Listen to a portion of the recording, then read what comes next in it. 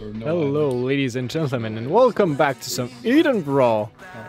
Today, we're gonna be spectating, and I am not familiar with the controls for spectating on the new build, so we're gonna figure it out as we go, actually. Okay. So, it looks like now we're following someone, instead of just going freehand. So it's gonna be a matter of choosing who we follow, probably. I don't think I can click, I can just like shuffle through people to follow. So we're gonna have to try to do that, I guess. Anyway, first round starting already, the red team losing one player.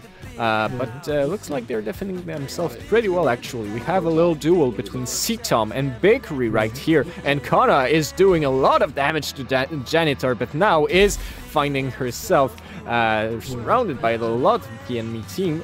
Is gonna get out of it, though, it looks like, and is gonna take down... Ooh, is gonna be taken down, actually. I thought C-Tom was going to fall there, but that does not appear to be the case. But Hammond for the red team does fall, and that ink for the blue team not doing so well. Meanwhile, we have Hot Paws capturing that first secondary objective, lowering the defense on that blue end zones. Now getting chased, but I think we're gonna try to follow the action of the ball, and we're shuffling, people, we're shuffling, but we're getting there.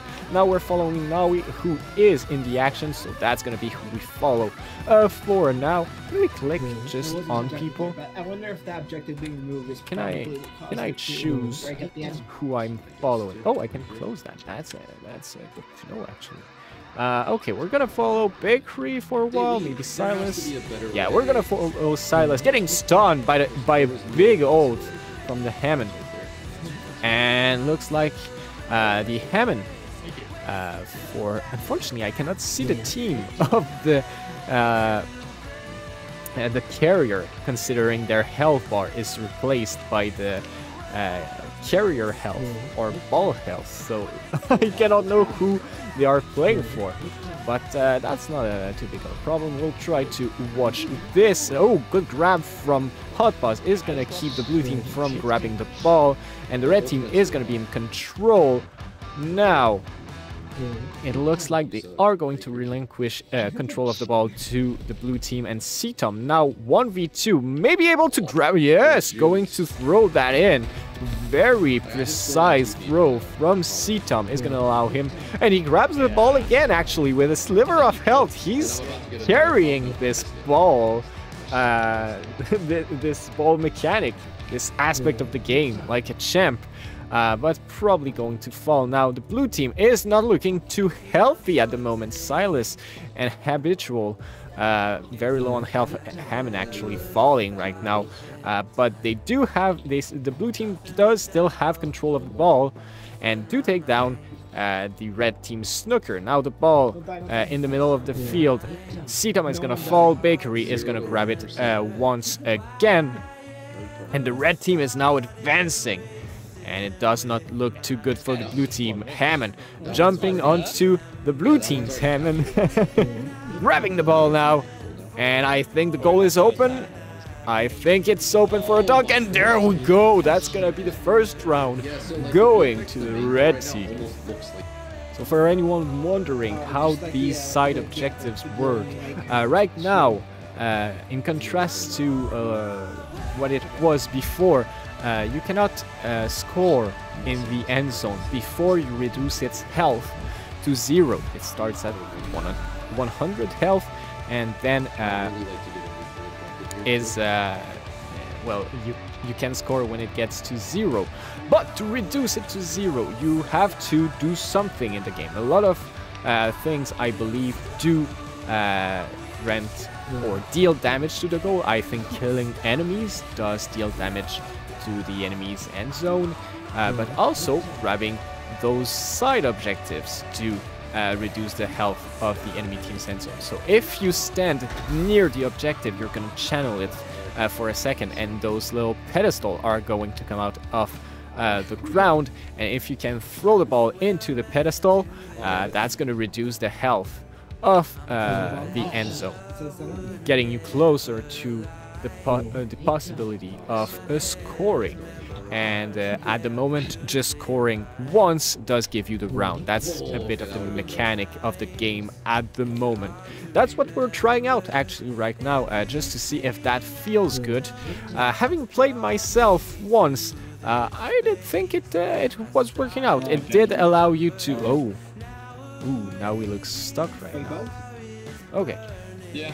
Well, he's unstuck because he's dead. Yeah, it did feel good. It did feel like you had many ways of playing the game. You could play for the ball and try to go around side objectives to kind of score in those side objectives. But you could also try to team fight to get the end zone's health down. So it did allow a lot of different plays, but all of which were creating action in the game, which was good, which was fun. So, with that said, we're going to try to go back in the action in commentating, and it looks like the red team is retreating, just keeping the ball close. And Bakery is going to go into the spawn to get back some health. What's going on here? Silas going after FF jump. But where is the ball? Can we find the ball carrier?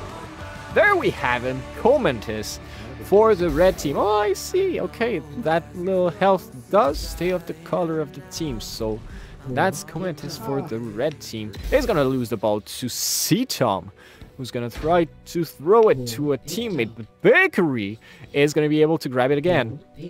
Ooh, throws it to Habitual, We go down. who's very low on health, actually. Might get taken down. Comentis grabs it, grabs the ball again. Is going to be able to make the pedestal come out, but I'm not sure he's going to be able... No, he was not able. Ooh, actually, we lost the ball to a bug.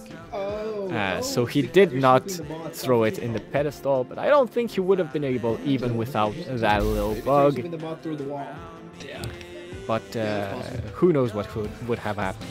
Now Silas, in a bad situation, is gonna fall to that Kana, and the red team does grab one more side objectives, and it looks like at the moment the blue team's end zone is free, and the red team, Hammond, is going for that last score, match point, and there it is. The game going to the red team. GG, that was a good game for both teams. Actually, very interesting in my opinion.